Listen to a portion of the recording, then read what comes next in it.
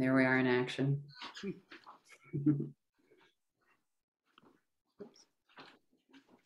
So actually, before we get into Simge's work, I'm going to ask Ellen. Ellen, how is this creating this show for 440 different than other gallery shows? Well, first of all, it was an invitational. And for that reason, instead of having to, with a regular juried show, have to sift through perhaps hundreds of submissions before we narrowed it down to 13, and then to go through those images and choose the ones that we felt would work best, we just had our 13 artists because they were invited by gallery artists. And then I think the challenge and fun of it was really to find a way to make artists who had come together randomly to make the show work. So, and I know that's in some ways, that you share those feelings, but maybe you have some others. I don't know. What was really fun about it, and what was the biggest challenge for you, Karen? I like this question because they're both the same answer in a way. That yes.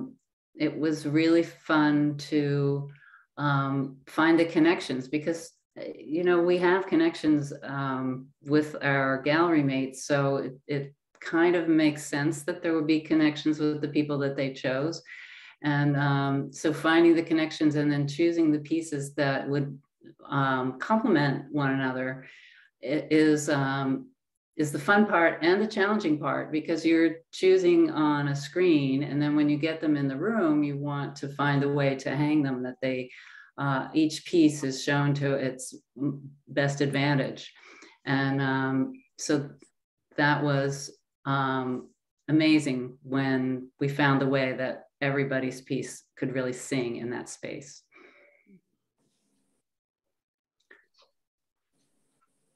Oh, and let me mention this. So we're going to ask questions of these 4 artists. If you have questions, feel free to put the questions in the chat, and we'll get to them after we've asked our questions. Or if you want to unmute and ask at the end, if you prefer that, rather than putting in the chat. Either way, we'll get to everybody's questions. But now Ellen's going to ask Simge about her work. Can we look at Simge's piece? Well, okay, Simge, this is an extraordinary piece. It is a print, and it's a very large print, and it doesn't necessarily read, oh, thank you for that. For those of us who aren't tremendously sophisticated about printmaking, I wonder if you could tell us something about your process in making this, and also the myth of construct, and it's one of a series. I know it has special meaning for you that comes out of your culture and your life, and I wondered if you could talk about that as well. Yeah.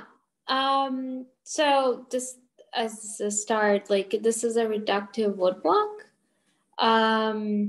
It was the piece itself is large. The woodblock itself is quite large too, and a bit longer than the piece, so I can register it and manage to put the paper on the same place each time.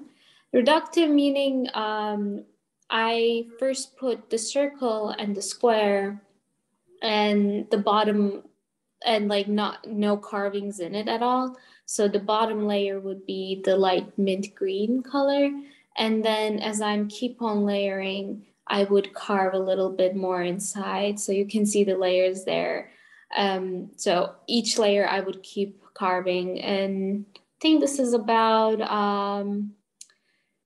7 or 6 layers. I'm not sure now. I can count it there. But yeah, that's how I usually do these large reductive wood blocks. And it is part of a series where I was inspecting more or less these superstitions, traditions, and religion, and like Turkish culture where I come from. And that's what I'm inspired by. It's not necessarily, since this is a quite like a seemingly abstract piece, I don't necessarily want to like expect that to reflect too much, but it is an important point for me to start these pieces to create a compelling image. And the wood block itself helps a lot to create that with the embossment and the wood grain that comes through.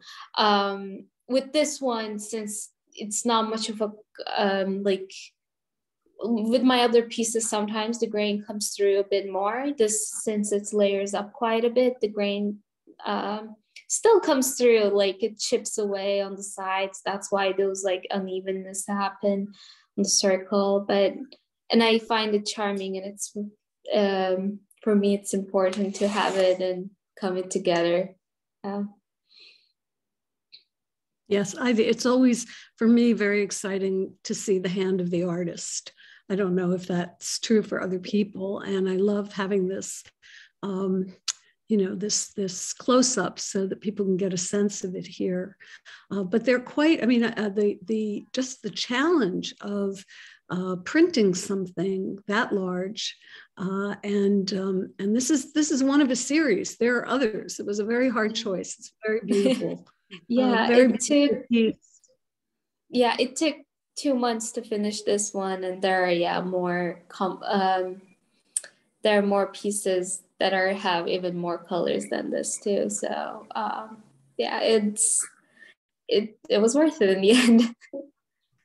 Yes, well, we're very honored to have had your piece in the show, and it works beautifully, and it worked beautifully on the card as well. So yeah, thank you so much. Is there anything else you wanted to say? I mean, yesterday we talked a little bit, and you said a little more about the cultural history that kind of came into this, and what some of the references, at least for you internally, are as you were making this piece. There,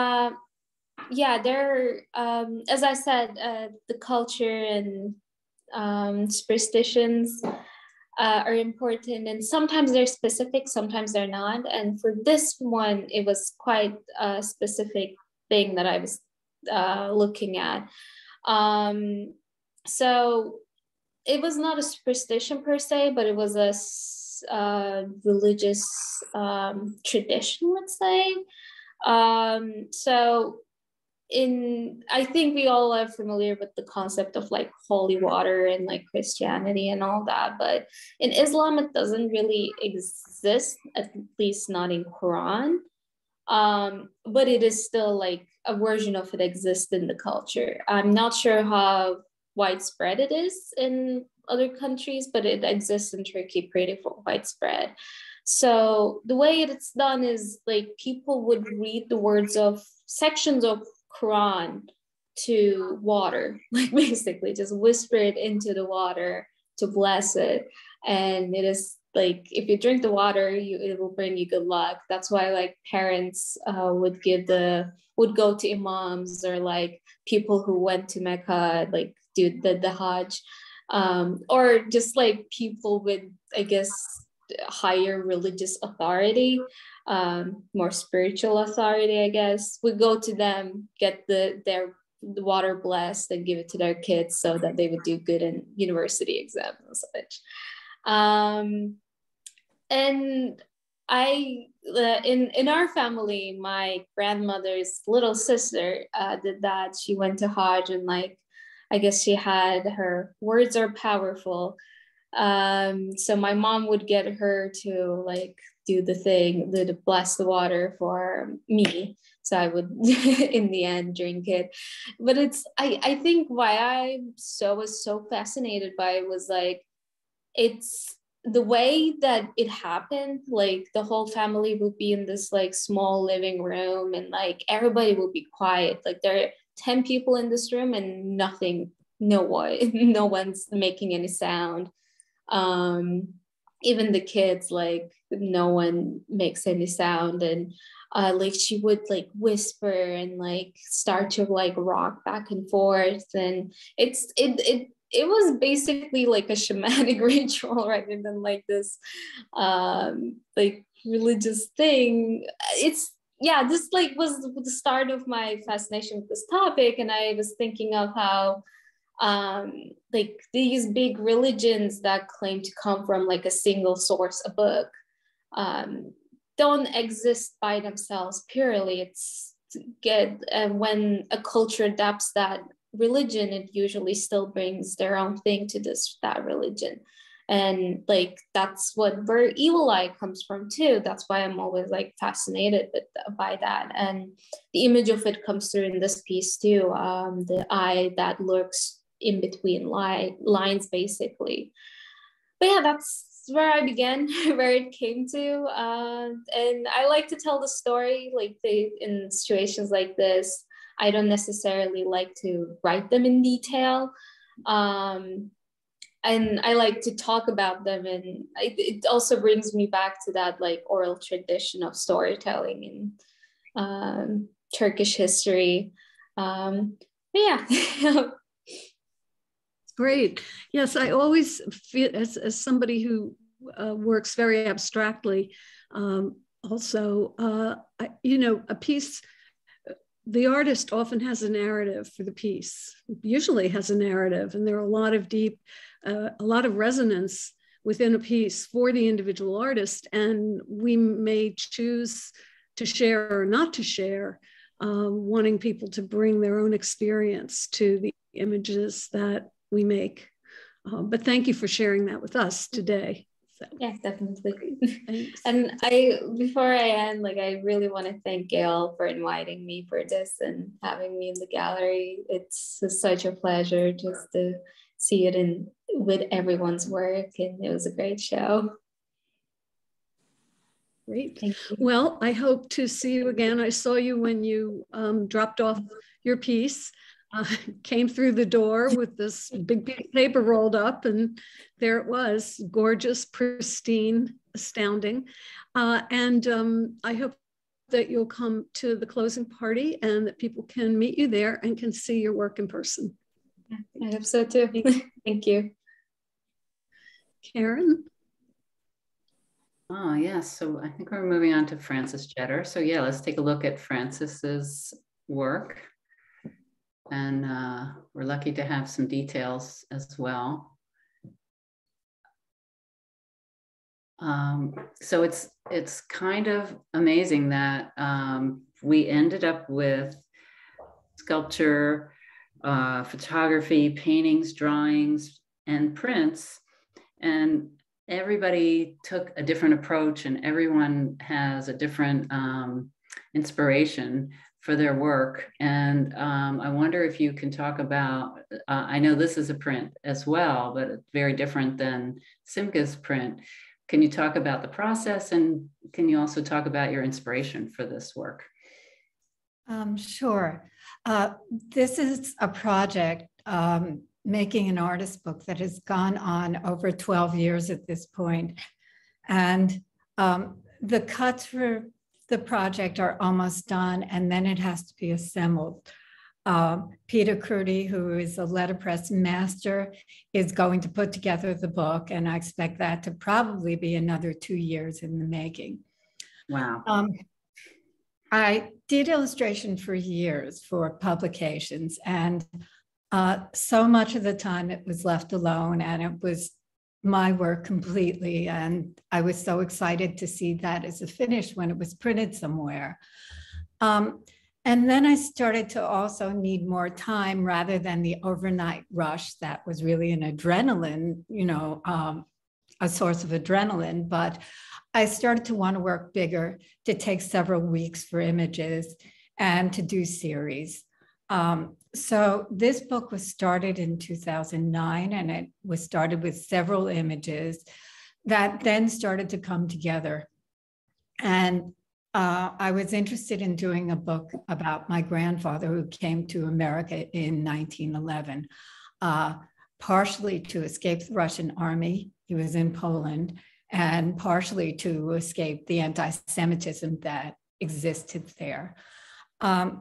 He came here and he started to work as a pocket maker in a garment factory in New York, and became really incensed at the way workers were treated, and decided to work with getting a union together to fight for a living wage. He was really a strong advocate of getting better conditions in the workplace. He was a very difficult patriarch at home. The children were not allowed to play with toys. They remembered this years later, and I wanted to capture that. I think it just happened to be that even though they're children, there is some kind of, in the image, there's a knowledge of how they grew up and what happened to them so many years later. So this book now has about 75 images. They're about 24 by 18 for the most part. And the book tells the story of the union and the family, and it's called Amalgam. I'm most interested in starting with the drawing and capturing whatever needs to feel right in the drawing. And if the drawing doesn't work out, the print will never work out for me. Even though I care about the texture and the rest of it that is added, and also the accidents that occur, most of it has to exist in the drawing first, or I'm really, not even wanting to go ahead with this. As far as the print goes, it's so collaborative.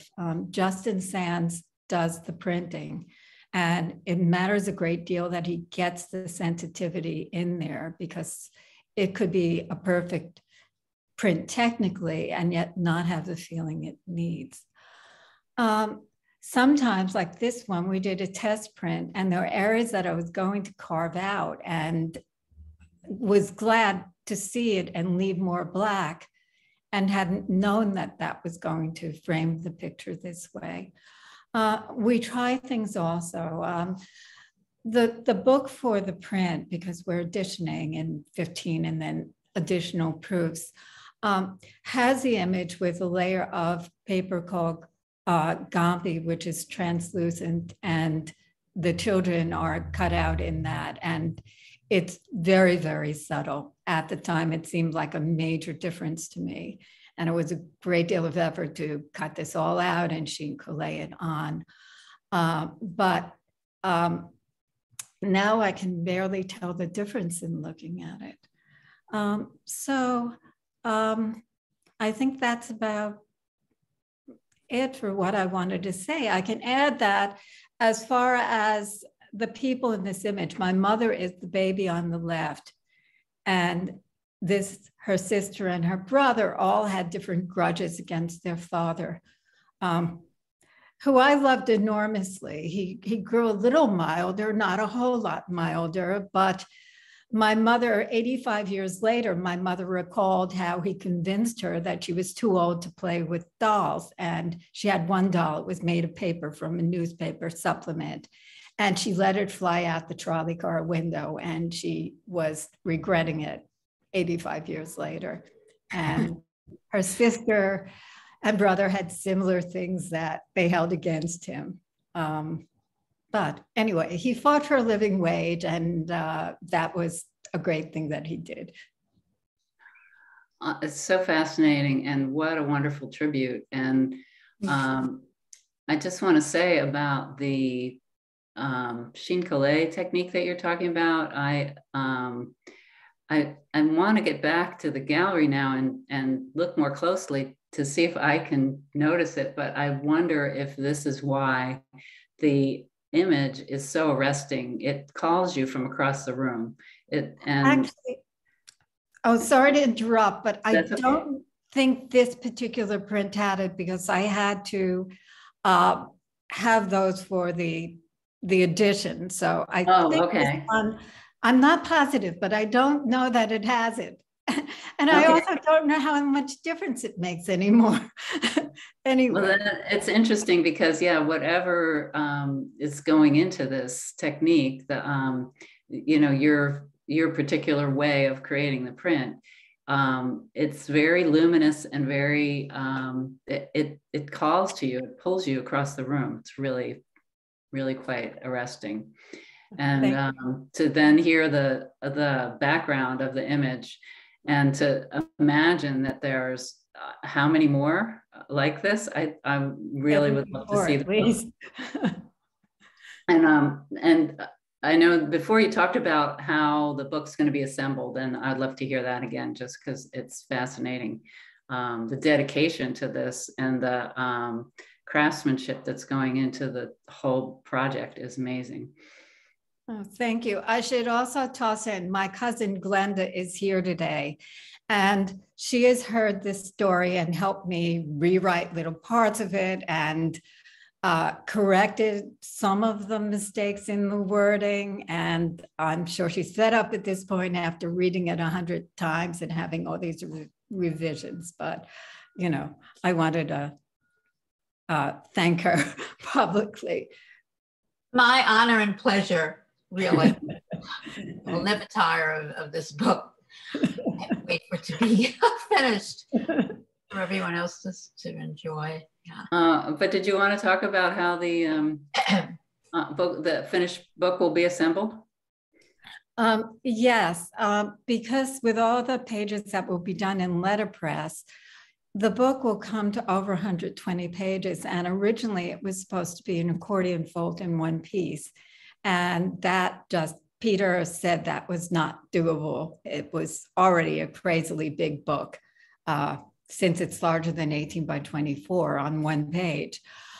So he came up with a structure for 10 different sections for the book. And then, of course, we had to add more pages to have it end in the right place. So I'm never going to get done. That's how it feels now. But it's going to be 10 different concertinas, and then it will be in a box. And also the paper is made from recycled rags by a Canadian company called Saint Armand. And it's really nice paper. It's beautiful. And I've always thought that my grandfather would be really pleased that it's made from recycled rags, since he worked in making clothing, and he would not like that it was made in Canada and not here. Oh, what a wonderful project. Thank you so much for sharing this with us, Frances. My pleasure. Thank you.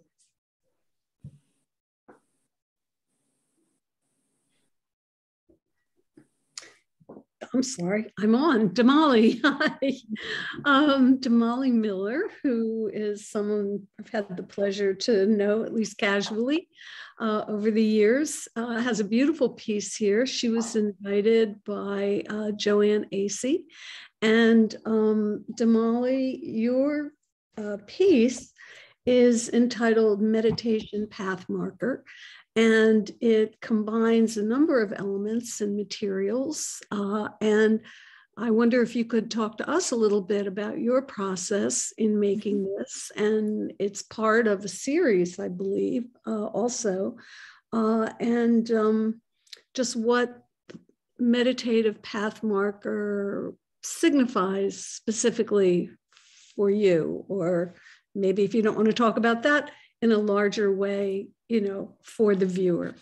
So. Thank you. My work has been focused in the last several years on these abstracted landscapes, maps, path markers, and really addressing the abstract nature of our relationship to the earth and how we perceive it, as well as our experiences and our experiences of just being, of navigating this existence. This is something that has fascinated me as older cultures, indigenous cultures all over the world have addressed this and created an endeavor to understand how we relate to and our place in this cosmology, and creating a cosmology to understand it. This piece, Meditative Path Marker, is indicative. It's there to remind you that you're entering a time or a space that needs introspection, reflection, and looking inward in order to look outward, in order to facilitate a deeper level of seeing. Because I've been fascinated with the perception of place, not so much the literal image, but the feeling of it, the perception of it, which is inherently abstract. And then there's this whole discussion that we have with ourselves about the intellectual and the experiential, and that the two together inform our perceptions, how we see things, how we experience them, how we feel about them. So that this piece, particularly this piece, is talking about that, as I said, a meditative, taking a moment to pause, to go into a more nuanced and subtler looking and experiencing and understanding of our experience. The screws that are in it are purposeful. They're talking about the fact that we may feel there's symmetry to our experiences, but not necessarily the case. They're concrete. So our experiences are concrete, very real. They are life lessons, hard fought and hard won. For example, the screws on the bottom on the one side are sort of pointing down. They're not all evenly actually the same, because our experiences may appear to be the same, but they have different nuances to them.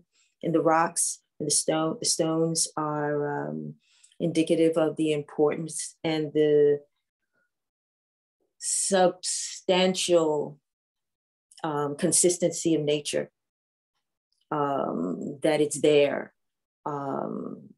ethereal and very substantial and concrete, and spiritual. So there are other components to this, but essentially when I was beginning to think of these maps in these landscapes, I really began to think about, well, just as, you know, we're often with a map, or if you're on a path, there'll be path markers to indicate the land or the territory or the space ahead, or to identify this space. And for example, a lot of the Aboriginal paintings are maps, which I was very surprised to find out. I didn't realize that at first years ago.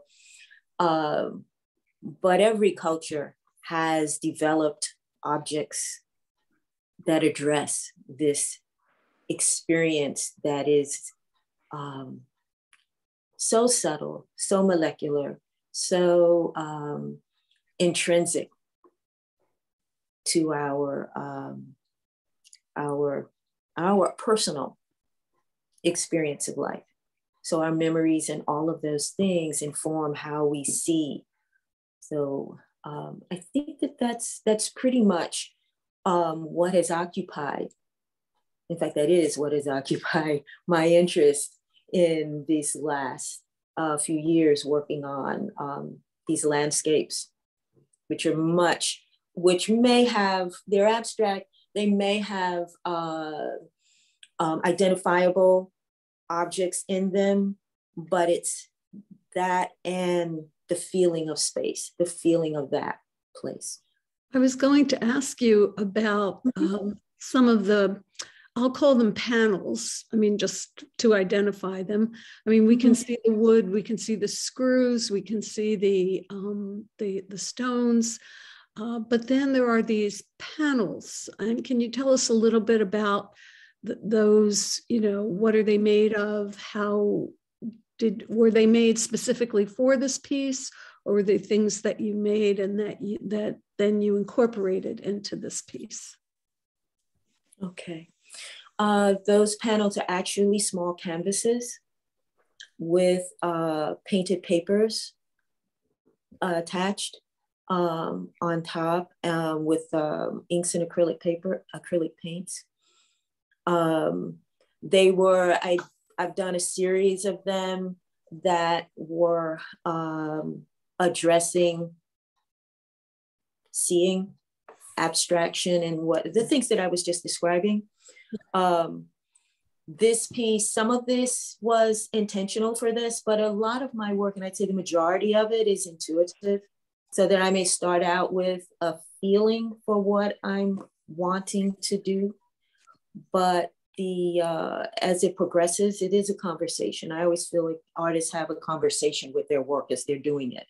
It's that there's a reciprocity, and the work informs, and you discuss with it, you commune with it, and so I can't necessarily see, I know where I think that I want to go with this, but exactly how it's going to come together, maybe a little of this, and no, I'm going to change it to this piece. So I have I may spend a lot of time just exploring painted pappapers. Right. A lot of experimental. Yeah, because can you just go to the details? I'm sorry to interrupt. Do we have details? Oh, yeah. I mean, how boring it would be if we knew exactly what the piece was going to be before we started it. I mean, that it's what Francis was talking about too, in terms of just the way the printing can make the difference in how the piece feels. And so all of these little nuances, the things that happen along the way and the decisions that are made, but yeah. Great. So that's what I have, and I tend to, then I work with that, in composing the piece. Right. And I think that well, part of my inspiration has always been music, but specifically when I really began to hear classic straight ahead jazz, and I discovered Miles and Monk and Dolphy and all of these people. But what I was fascinated with was the idea of taking a theme, exploring, experimenting with it, and composing in the air with sound. It was just, there's something extremely freeing about experimentation, as well as it brings you in, it takes you out, but it opens up so much. So I think as artists, we have so many different influences. Well, it's a beautiful piece. And again, I encourage people to come to the gallery and see it in person. And thank you so much. Thank you. So now let's take a look at Teri Gandy-Richardson piece, Stir. I want to thank Teri for participating. I was the one who invited her because I saw this piece online, and I think about a year ago, and it stuck in my mind. And then once I learned the history behind it and the inspiration, it's fascinating. So I'm just going to ask you, Teri, to talk about the inspiration and talk about the process of creating it, which is also fascinating. Sure. I've had this love affair, like many have, with the material of denim, but as an abstract painter, I was a colorist really, and took a break from that and started playing around with this denim that I couldn't throw out, but I couldn't actually wear these jeans anymore. Like literally they were just ripped all over and couldn't wear them, and started playing around with this material and started painting on it at first. And as I started doing that, I really looked at the material as like human pelts, right? Like the skin, the second layer of people. And in doing that, as I was choosing which pieces that I was going to paint on, I started really noticing the details in the wear of the material. And, denim is a really sturdy material, but over time it also wears and it gets really comfortable, and we all love how comfortable our jeans get. And so just that connection and that love for the material and it really compelled me to work with it, but also compelled me to not paint on it anymore. And in noticing the details in the subtle changes of the color, where people would wear things like I would notice that, you know, there'd be fadings around the pocket and you could see where somebody would carry their wallet, or certain people put their keys in their front pocket. So there's always that wear of holes near the front pocket. And some people, notoriously, their knees rip out, or it's like right underneath the back pocket. And so then I really felt like I was learning about the people that were wearing these jeans that I was acquiring. And I only use Levi's jeans, and that's for historic purposes. You know, Levi's really started in the market in 1865, which is around the time that slavery was ending. So as an American fabric and just in American history, that's a very significant time. So in my work, I honor that. And, you know, my inspiration for all of my work has always been inspired by the human effort and resilience that's there. And this garment, denim, really speaks to that, right? It shows in its history, the fact that it's a work garment has always been a work garment, and just in the way that it wears. And even from a cultural standpoint, you know, the Industrial Revolution, cotton industry, all of these, the sexual revolution, like all of these times that denim is really marked as a garment that speaks to liberation and work. And it's just interesting hearing Frances talk about her grandfather and just the labor concerns, and, you know, looking back. So as I was working with this material and just looking into the history of it also, and really looking at this material as a marker, right, for various different points in history. So that really is my inspiration for working with this material. But this piece specifically, you know, as an abstract artist, you know, I never really know what pieces are going to look like in the end. And this one, more than any other, I knew that I wanted to do these 7 pair of arms, because I learned that part of the process of indigo in this country during the time of slavery was a very toxic process. And slaves that had run away would be sentenced to the indigo plantations. And because that process was so toxic, it was expected that, you know, these people would not live out past 7 years. So that was their punishment for having run away. And what would happen in this process, they did have paddles, but very often they just really used their arms. So their arms were dyed blue by this, concoction. And often the irises of their eyes were also blue as well. So when I first planned to do this piece, I knew I wanted to do this one. I looked at it as a bouquet of these arms. And initially I envisioned doing 7 of these bouquets. And I was working on a show at the time and just stopped at this one. But then last year I was asked to be in a show in Switzerland, and I knew I wouldn't have any real say as to where they would hang this piece. And I wanted to frame it in some context. And that's where when I added the mat at the bottom that's made out of hem to sort of simulate the concoction. And then when I work with denim and jeans, I dissect them. I take the waistbands off first, and then I take off the inseams and the back pockets, the front pocket. So I end up with these piles of different pieces and kind of use that as my paint or my sculptural pieces to then create works from.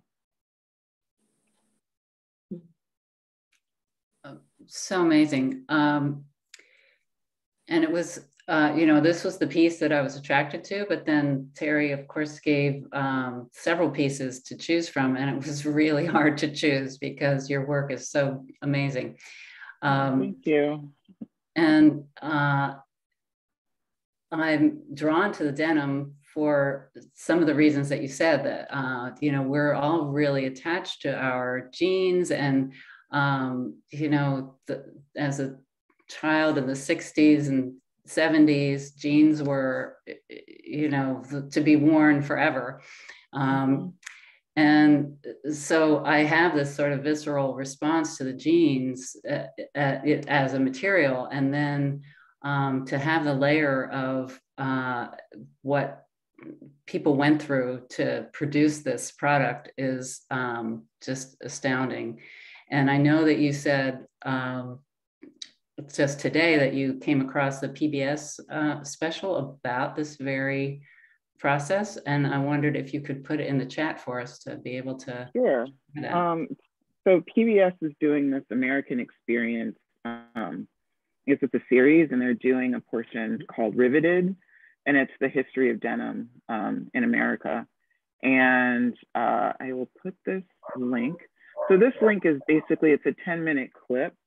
I guess it's kind of, I don't know if it's like a promotion or just they're highlighting different sections of what they're going to be covering in the full show. But it airs tomorrow night at 9 o'clock.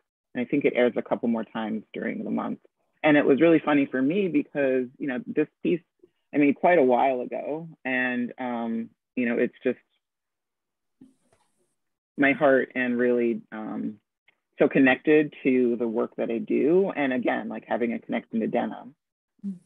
Assuming, right, the connection to cotton and cotton industry, but not really knowing a whole lot of detail. So as I started doing more and more research to find that, and then years later, now, you know, doing this artist talk, and then knowing that this PBS show was going to air, to see this particular 10-minute section where it talks about the indigo process, the slave contribution to the history of this garment.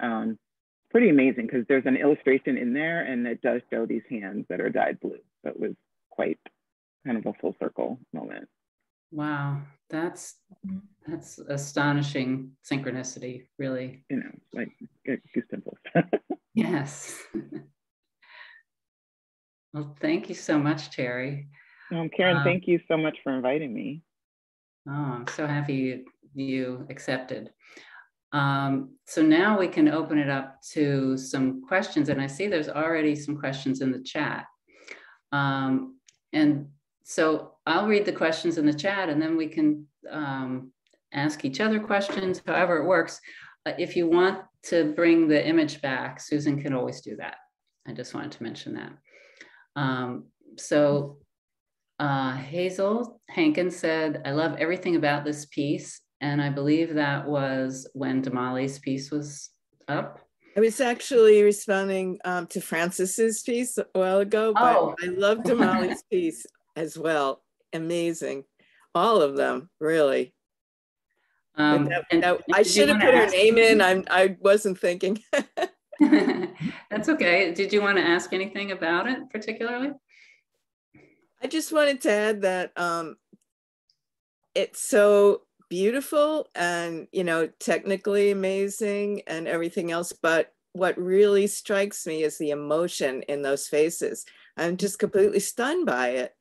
It's like, it's just incredible, you know, it's so moving. And she captured that in those faces.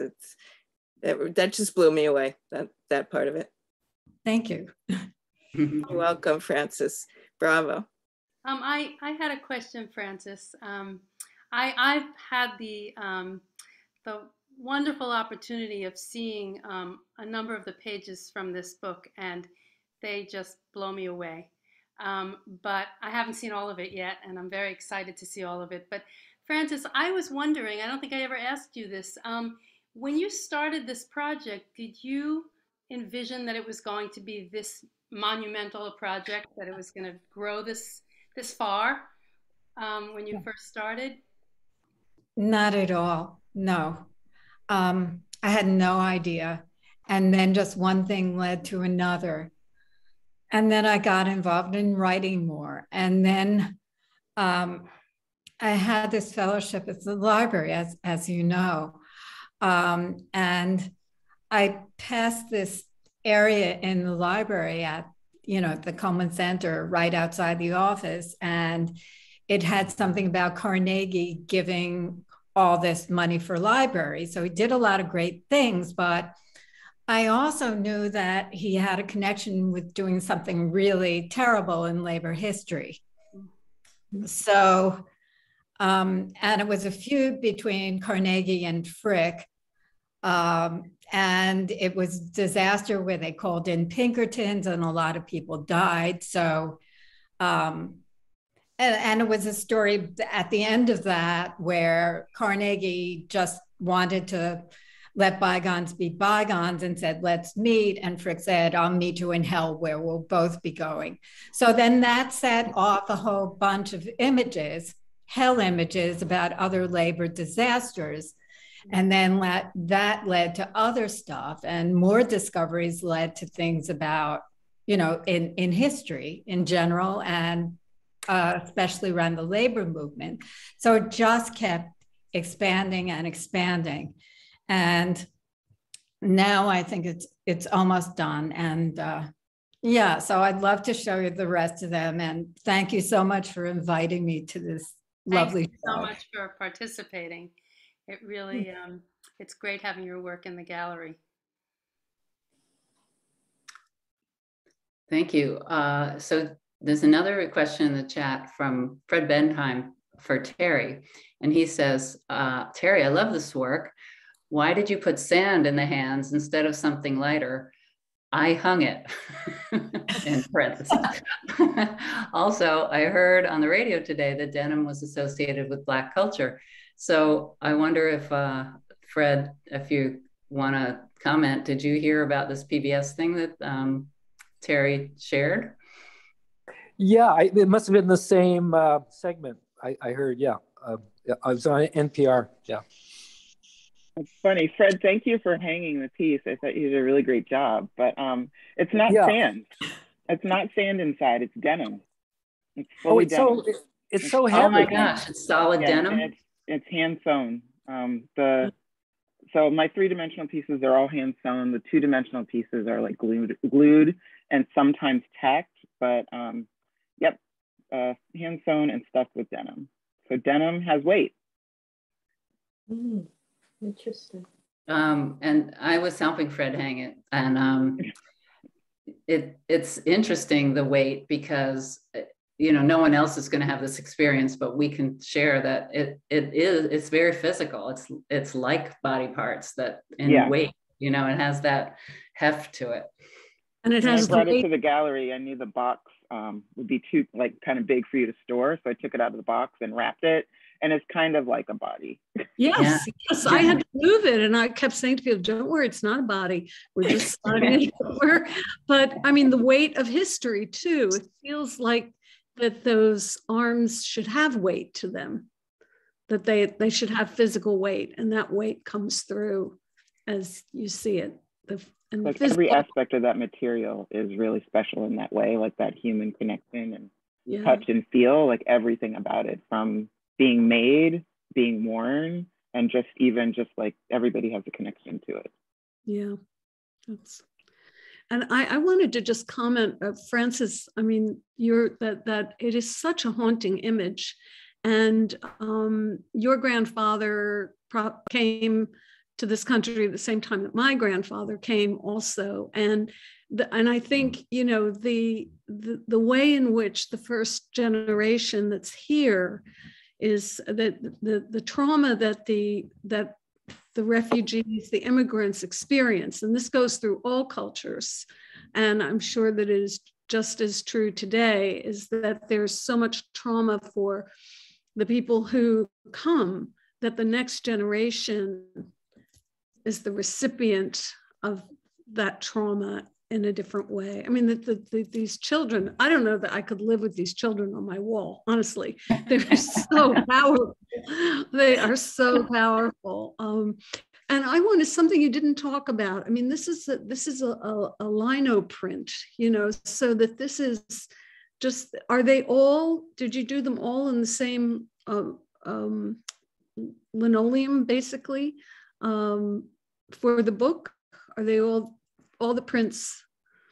What am I trying to ask? Do you understand what I'm asking? Yes. Are they all They're all, all of them are linoleum cuts, and they're 24 inches high by 18 inches.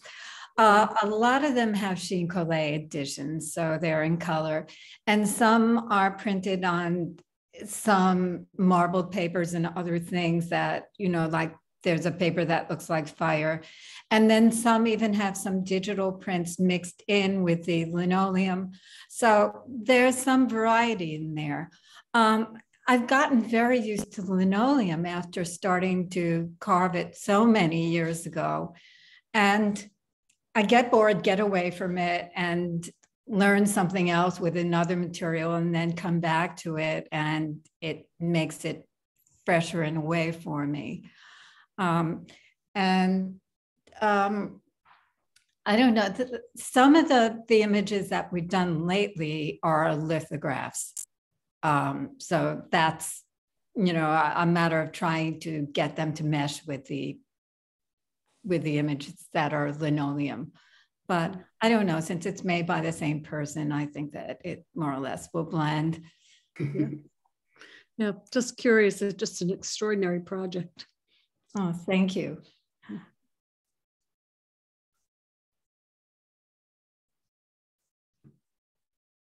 Are there any other questions on the chat or comments?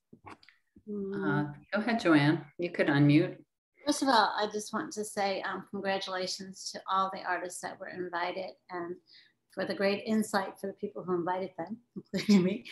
But the show is really beautiful, but to hear the stories have really, it's just so much to absorb, and such beautiful and in some ways sad stories that really show themselves in a whole new light. So I'm really grateful that I was able to join the group today.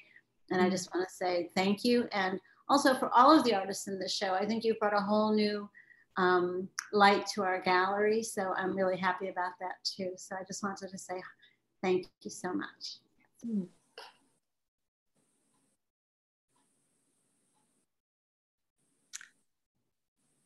Other questions, comments?